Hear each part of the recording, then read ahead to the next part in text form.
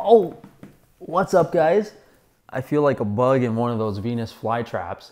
And before we get started, I did a video on if tanning beds are bad for you or not. That's definitely something that needs to be cleared out of the way. So if you guys haven't seen that, the down low is basically, the actual UVB, the sunlight coming from the bulbs. Well, technically not sunlight, but the light coming from the bulbs that darkens our skin. That's what they want you to think is bad for you. It's not. The actual downside of tanning beds is the magnetic fields and the high power levels and electricity that's required to power them.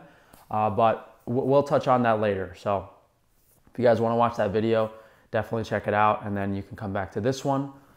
But I'm going to go over today how to get an affordable tanning setup in your home. With how this summer has been with all the smog, it's been raining practically almost every day. And even the days when the sun does come out, there's clouds or there's smog conveniently just blocking that one spot of sun. The only way for us to really be healthy, stimulate the skin recycling, collagen production, all of that stuff, is to have a tanning bed in your home. And it's probably better to get it now before the winter time. I'm guessing it's a lot of people trying to buy tanning beds in the winter. So there's a few things you need to do. One is get a used tanning bed on Facebook Marketplace. 2 is get it installed. And 3 is replace the bulbs. My total cost for this is around $1,500, but I paid someone to pick up the tanning bed for me. So, if you're okay with driving a van or something and you look a little harder, I think all of this can be done easily for less than $1,000. So this is a SunQuest Pro 24 XL. There's tons of these on Facebook Marketplace used.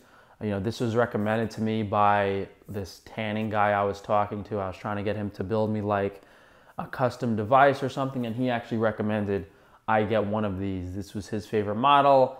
It's like a workhorse. They're consistent, they're reliable, there's a lot of them, and they're affordable.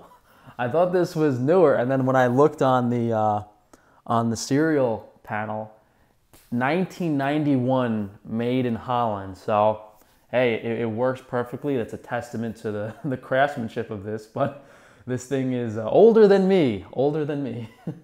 Go figure. So I think I paid $300 for this, but I had to pay the guy a few hundred to put it in his trailer because this is not something you can fit in an SUV. You need 2 guys to lift it, and if you need to take the top off to fit it in your car, it's definitely a 2-man job. But got this on Facebook Marketplace, made sure it worked, all the bulbs turned on, because if it doesn't, then you're gonna have to replace some starters and stuff, which is not that difficult. But ideally, with how many of these are out there and how many people are trying to sell them, you can definitely find one that has all the starters working and all the bulbs working. So after I got the tanning bed here, the next step was to run the electric line, because this does not run on regular 120 volt electricity. It's on 220. So depending on where your circuit breaker is, depending on where you put this, it's going to be between $300 and $500 to get an electrician to install this tanning bed. That's probably the most irritating thing, if you don't have an electrician, or someone to do it, not getting charged too much. But realistically, it shouldn't be more than 2 to 4 hours of work for the electrician, and they shouldn't bill you more than like $150 to $200 an hour. So we're talking, $300 to $400 for the tanning bed, $300 to $400 to run a 220 line. I'll show you guys the plug here. So you guys can see this is not like a regular 120 volt outlet plug. You need a special plug to put this in. I'll just go over a few more things when it comes to the type of tanning bed. This is what I'm familiar with. This is what I was recommended to buy. Any of the SunQuest models are going to be full bulbs down the whole bed, which is important because you don't want any face lamps or any specialized, mechanical stuff that might need to be replaced. That's a lot harder to do. And you're sure it's on 220 electric.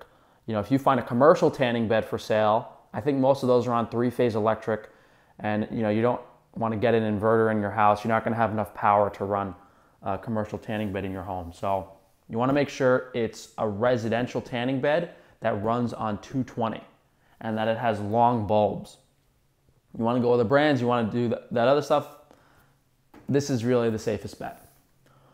So once you have your tanning bed, once you have the electrical set up, then obviously you've made sure everything is working. Even if all the bulbs in the bed work, you know, it's helpful to ask the owner, hey, how old are these bulbs?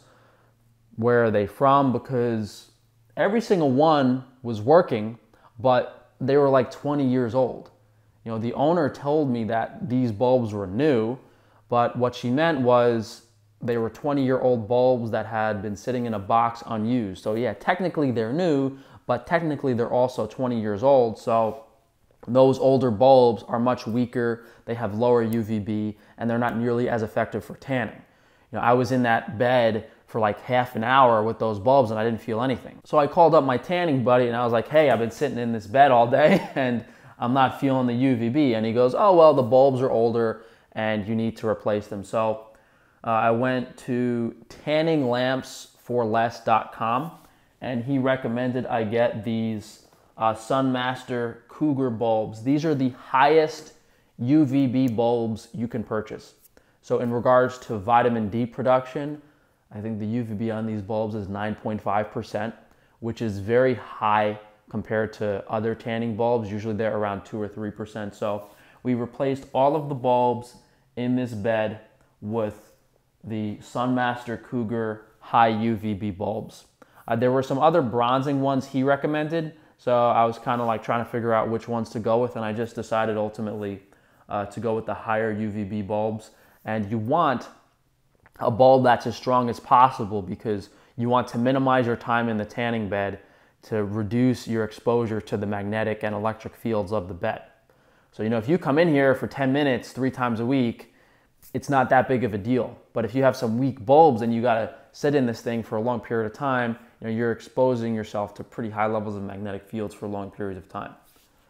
It's a pretty simple job on these models. You know, these wires that hold the bulbs and they just kind of pull right off.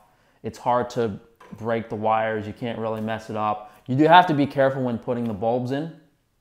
Just make sure not to break them. Just be careful because they're not that expensive, but it's kind of annoying to buy some replacement ones. Honestly, if you get some bulbs from tanninglampsforless.com, I would just get 1 or 2 extra, spend a few dollars just in case. And then on this part here, you know, there's just like 2 Phillips head screws on the end. This comes up really easy. You pull the acrylic out, and it's a super easy, simple job to do all the stuff related to this tanning bed, guys.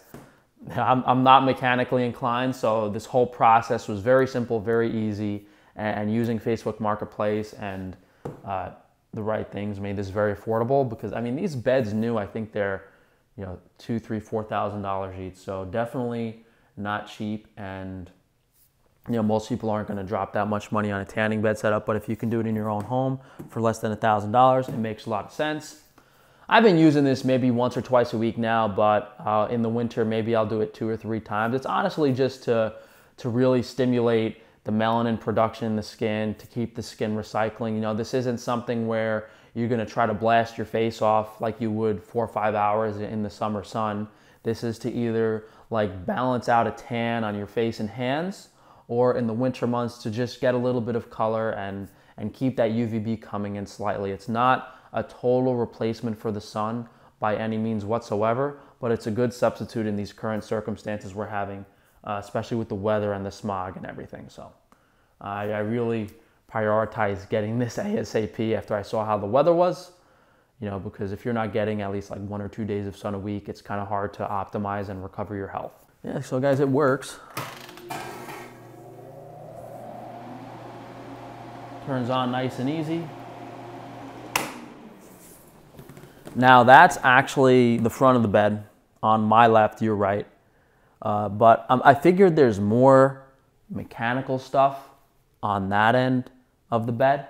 So I've been lying with my head on the foot end of the tanning bed because all the wires and the plug and everything is on that side of the bed. So I figured, and I can actually test it, I probably should. I figured the magnetic field levels are higher on this side. So when I'm tanning, if I lie on this side, it's probably slightly less exposure because they dissipate very quickly with proximity. Did we touch on everything? I I think so, yeah. So basically just go to Facebook Marketplace, find a bed that's somewhat working. There's so many of these on there, guys, and they're all like $200 to $500 each. Some of them are really cheap. Get an electrician to run your 220 line, costs a few $100, and then replace all the bulbs with the high UVB bulbs. I'll put that website on the screen or something, just so you guys know where I got the bulbs from. But yeah, this was something I kind of had to figure out myself, and it was something I was thinking about doing for a while. So I figured I could share my experiences with you guys so you don't have to figure it out on your own either. But thank you guys for joining me. If you do want to support me, you can go to frank-stefano.com and check out all of my interesting health-oriented businesses. Definitely want to be taking magnesium, maybe even vitamin K2, and of course getting plenty of animal protein in the diet when you're getting a lot of sun exposure. We have all that stuff on organsupplements.com. And outside of that, guys, please drop a like on the video, leave a comment down below, make sure to subscribe and check that notification bell, and I'll see you guys soon, if I don't get stuck in this tanning bed.